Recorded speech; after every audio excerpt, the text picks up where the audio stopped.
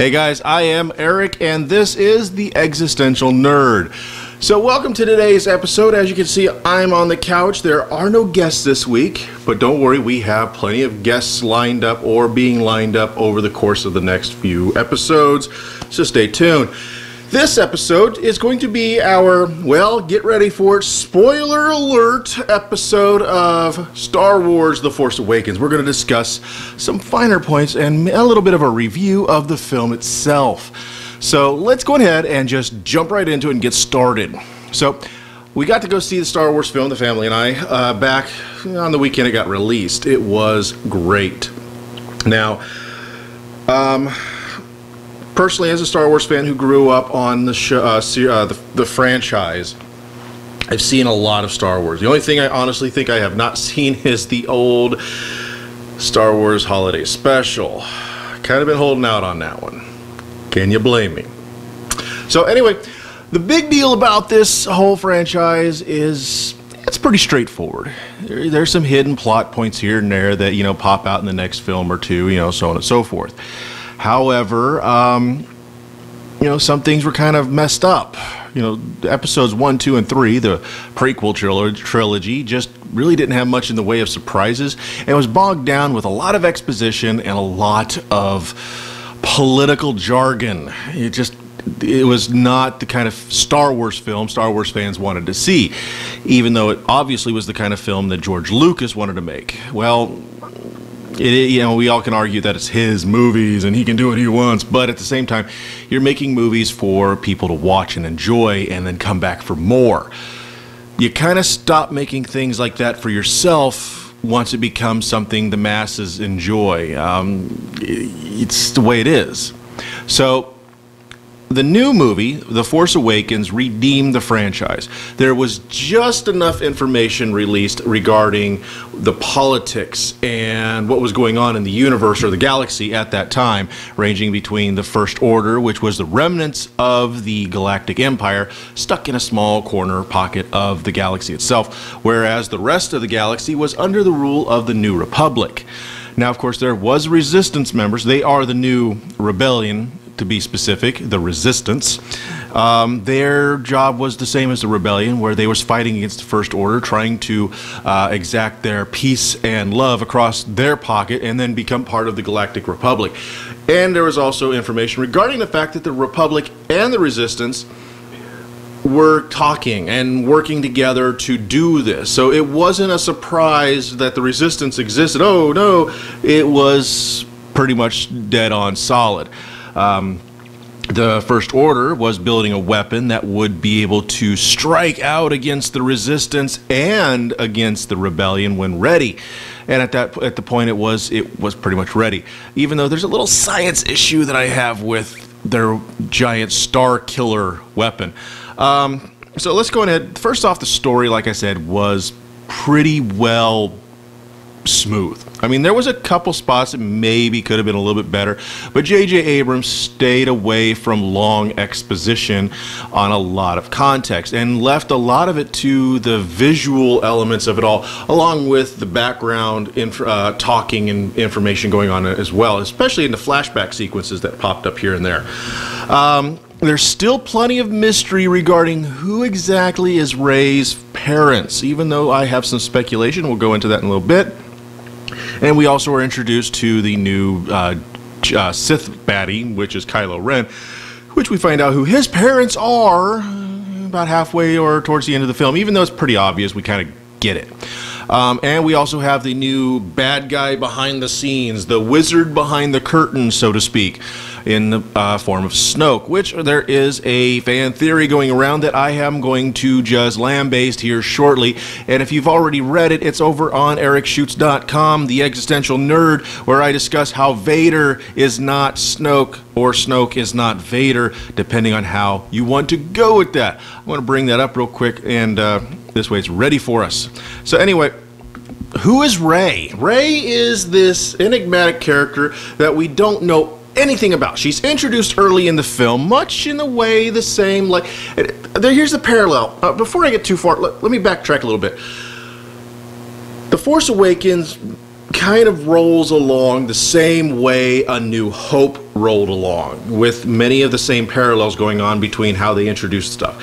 In New Hope, the bad guys are introduced attacking a rebel spaceship and taking somebody important prisoner, and information is ejected and gotten to somebody important that needs it. Well, in The Force Awakens, it starts exactly the same, except instead of in space on spaceships, it's on a planet where the First Order is attacking a resistance base, where a prominent character later on in the show is given important information, who and then puts it inside of BB-8, and the same thing flows along. Now, and again, the parallels continue, where we're introduced to Rey, who is doing her almost hermit-like life thing, gathering junk and selling it at the local community bazaar thing, and stumbles across BB-8, who tells her about its great mission.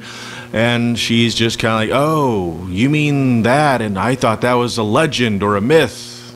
In this case, you know, like Luke Skywalker, the Resistance, and change that out with Obi-Wan.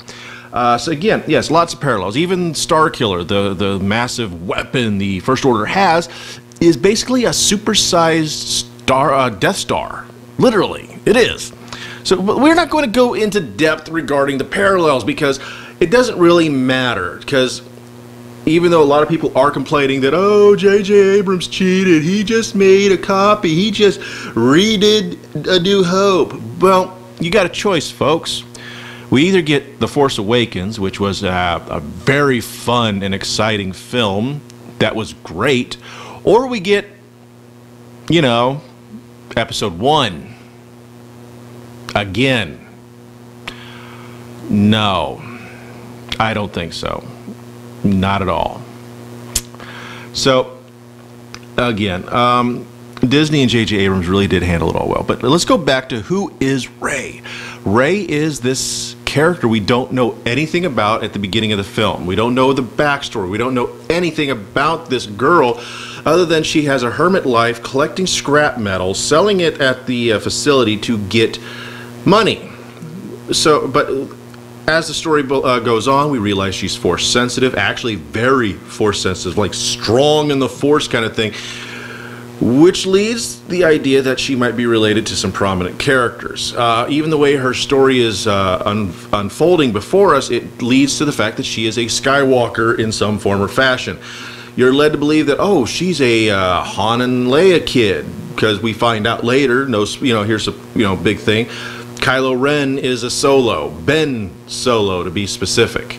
Really not much else, and he's, we'll get it, like I said, get into him later. So we're leading along thinking, oh, Rey, she's like the twin sister, blah, blah, blah. Then she's captured, and then we realize that Ben is, is older than her, and goes like, you don't know her. Who are you? Kind of thing. So there goes the theory that, oh, they're brother and sister, bringing force or balance to the force, siblings, blah, blah, blah. They're going to the EU and borrowing some elements. Cool. No, they're not. So who is she? Well, we continue going along, hoping that maybe Luke is going to be introducing the story before way at the end, and pop some information. Then we have a flashback that the Anakin's old lightsaber, which became Luke's, who wham, there goes his hand, the Bespin things and stuff, and somehow it's found by that one particular character. I don't have her name up right now, and she found it. How she found it, who knows? Who cares?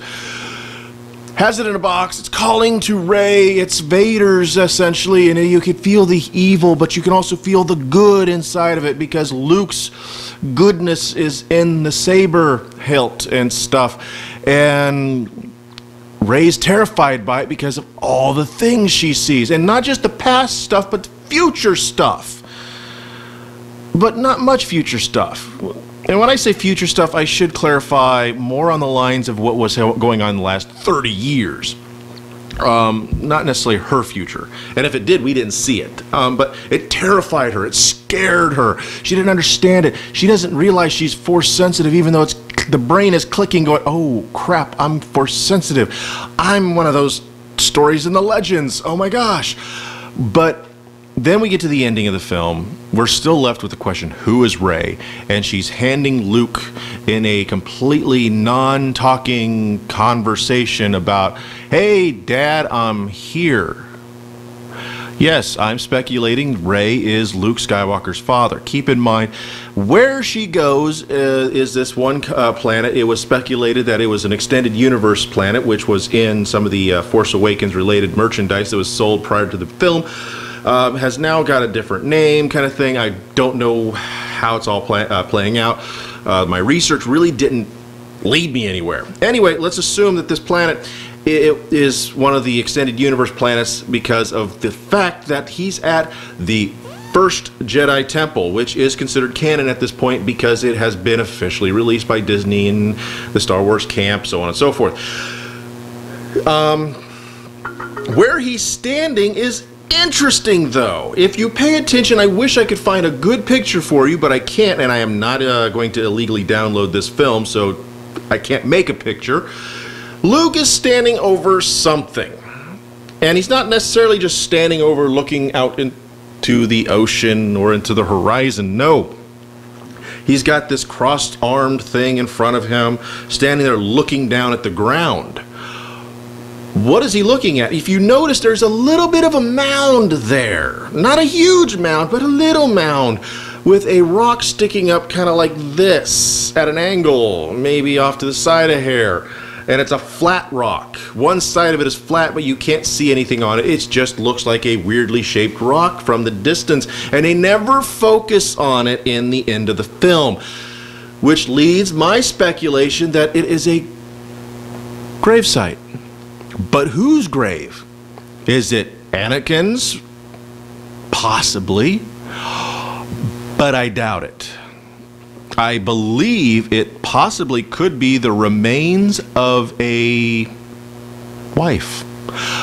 I speculate at one point during the 30 years between Return of the Jedi and A Force Awakens, because keep in mind, folks, all the extended universe material is considered legend material. It's not official canon. It's not even pseudo-canon. However, I do speculate that Disney and the Star Wars camp are going to be using extended universe content in some form or fashion, recycling old material into new material, removing the context that it was originally in and putting it over here in a way that they can use it.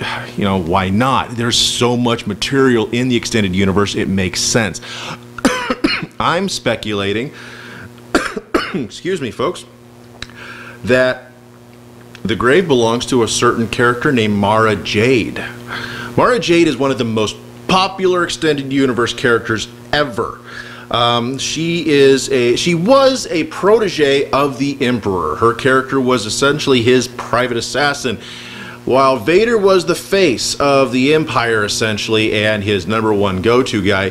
He liked to make sure he had a backup plan, you know, because why not? He's the Emperor and screw the rule of two. He decides to have this, but of course keep in mind in the extended universe with like the Star Wars Unleashed games, Vader had a protege, Starkiller. So anyway, well, irrelevant. Mara Jade then after the fall of the Empire becomes independent. She does her own thing, but she's out to kill Luke through her early appearances because, well, damn him, he killed my daddy figure.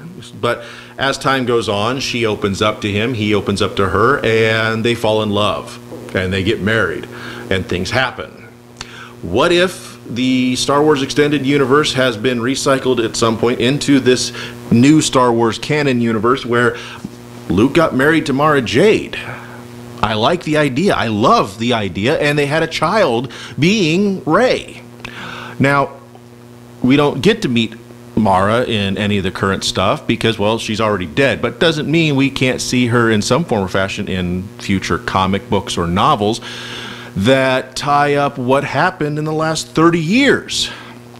There's now this huge gap. Just like when we watched the original trilogy, New Hope, we're told about the Clone Wars and had no clue what it was, but we didn't get to know what it was until like 20 or 30 years later when the new prequel trilogy was released, introducing us to the Clone Wars. So there's always this possibility that there's this 30-year gap. We're going to learn stuff, especially about another character we're going to talk about, Snoke.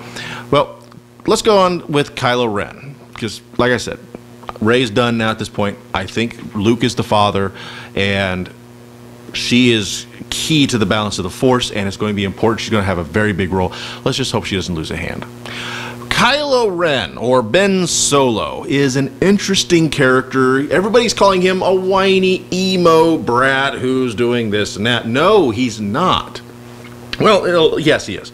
He is whiny. He's just like his grandfather was, you know, from the prequel trilogy. You know, Anakin was pretty whiny. He was kind of a, I'll just let you put whatever word you want into that sentence right there. But he was the most powerful Force user in the universe. Not just the galaxy, the universe.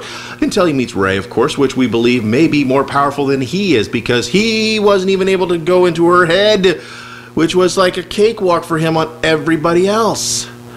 Interesting. But keep in mind, he was so powerful, he did things that Vader couldn't do, or Palpatine couldn't even do. Stopping a laser bolt mid-flight. And it just sat there. Just boom. And then walks away. Doesn't even give it a second thought. And boom. What the hell? He's powerful. He gets shot by Chewie's bowcaster, which throughout the film is being demonstrated as one of the most bad weapons in the Star Wars universe at this time. It's shooting people, sending them flying backwards, making him flip head over heel backwards. It's putting holes in things. And Kylo walks it off. Walks it off. And continues to do a huge battle with a lightsaber against somebody who is an inept Force user and somebody who was the janitor on Starkiller Base, who's holding his own pretty well. They're not kicking his ass. Keep in mind, he's got a bowcaster blaster wound that hurts bad. Kylo is not weak, and Snoke knows this. Snoke is manipulating him, especially this glorification of Vader, this putting his grandfather on this pedestal and worshiping him.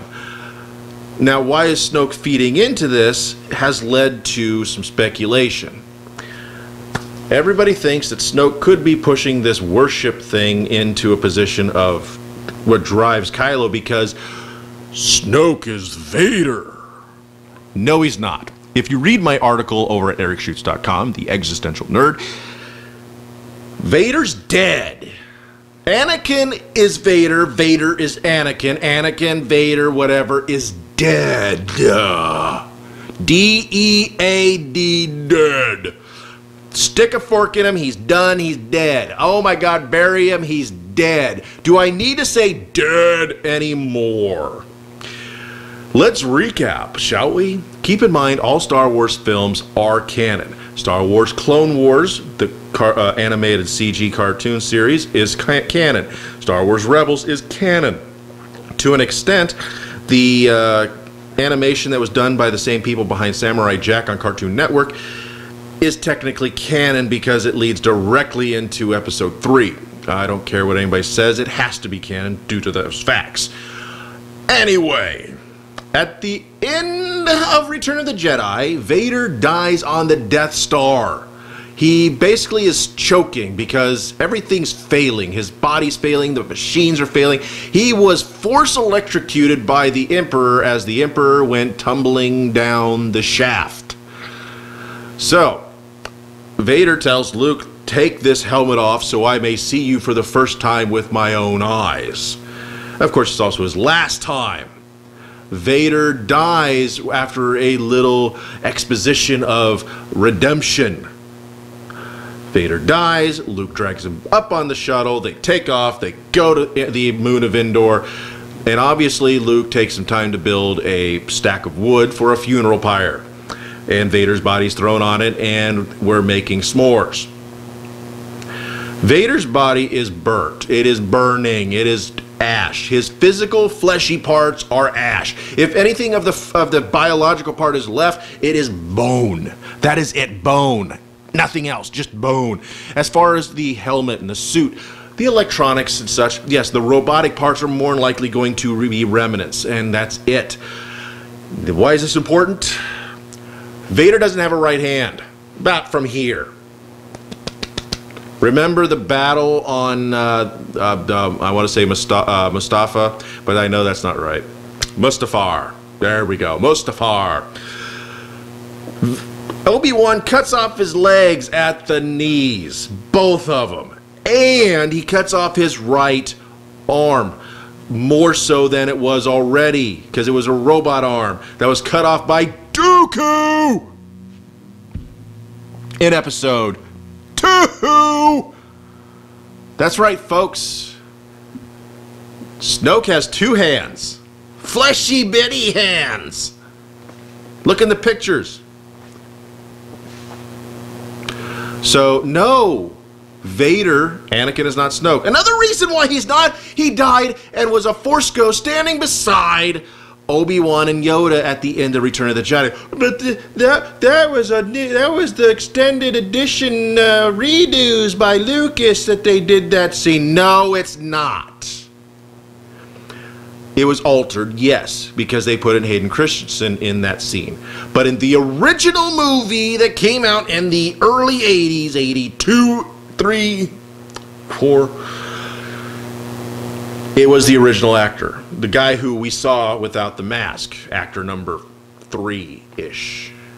Technically, keep in mind, I say 3-ish because there's 4 people who plays Anakin / Darth Vader. The guy in the actual suit. James Earl Jones, the voice. The dude without the helmet. And then, of course, Hayden Christensen. Anyway. That guy that was number 3, the one without the helmet, is the one that's a Force ghost in the original release of the film by Yoda and Obi-Wan. So no, folks, this ain't some extended edition version thing that didn't happen before, man. No, it did. Your argument about Snoke being Vader is invalid. It ain't happening. Read the article for more details. However, again, in the article, I do want to go on something regarding what I said earlier, kind of related with the whole extended universe being recycled and used in some portion in the new Star Wars universe canon. That being cloning technology used by the Emperor. Oh, by the way, go back real quick on Snoke. The scars and the stuff is completely out of place. If Disney can make Jeff Bridges look young and slap his face on somebody else's head or body, they would have done this with Snoke if he was Anakin. And then they would have completely blacked it out, just like, boom, here he is, just like this, just the face or maybe just the mouth, blah, because they don't want to give it away. They gave us a full frontal of his face, like from here up of his face. And it's not Anakin. And if it was a clone of some sort of Anakin, or even just Anakin himself, a body, we're talking some serious burnage, because when you left him at the end of Return of the Jedi smoking, there was smoke just billowing out of the face of the helmet badly, meaning that face got roasted big time, which would have made it look just, Freddy Krueger would have looked better, prettier than what this dude was going to look like. So Snoke is not Vader, not possible. And if you cloned him and still was Vader, the scars and everything would not happen, because consider clones. You start with Jango Fett, who was the original clone, or the blueprint, the template for all the clone troopers. Any scars or injuries he would have gotten after, or even during or before the genetic information was taken from him, the genetic information is going to go on a baseline of what he would look like if he was perfect, you know, no scars, no broken bones, nothing. And every clone, therefore, would also replicate that appearance and that body without the scars and the broken tissue and everything. Even if he was to, like I said, get a broken bone or some scars before the cloning process started, it wouldn't matter, because they would look like Jango Fett without the scars. So therefore, Anakin, if he was a clone, or Vader was a clone, he would not have those scars. So, who is Snoke? We got two options left. Option number one is Snoke is just Snoke. He's a new bad guy, which is what Andy Serkis and a few others are saying. Snoke is just that. He is the new bad guy. He is like the Emperor. Nobody that's specifically related to anybody in the Star Wars canon, but through happenstance and, you know, acquaintance. In this case, Kylo. He's just somebody who, you know, exists in the Star Wars canon. However, I like the idea that what if, for a moment, extended universe stuff happens, as far as like, I like this, let's use that. The clone of Emperor Palpatine is a strong possibility.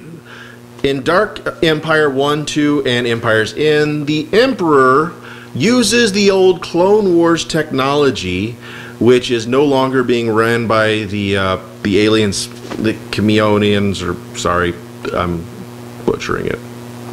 I should really write these things down when I do these videos, but I'm not going to because that's just, yeah, not my style.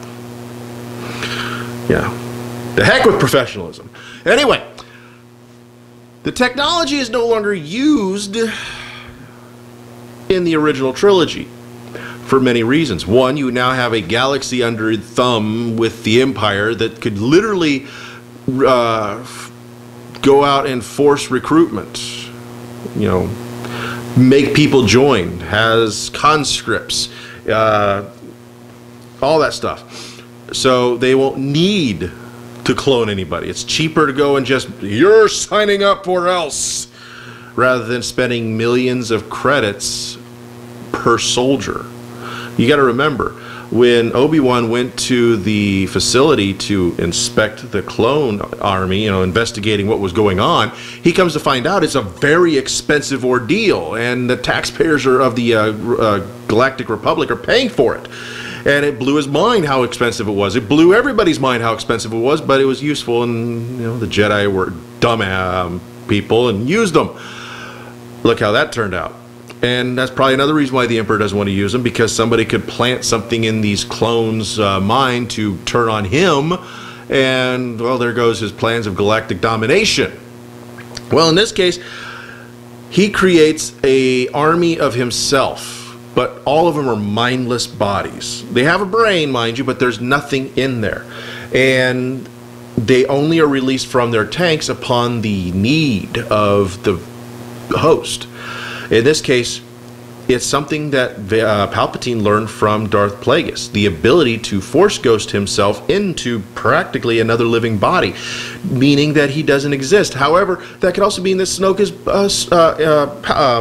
Darth Plagueis. However, we're pretty solid on the idea that Plagueis is dead.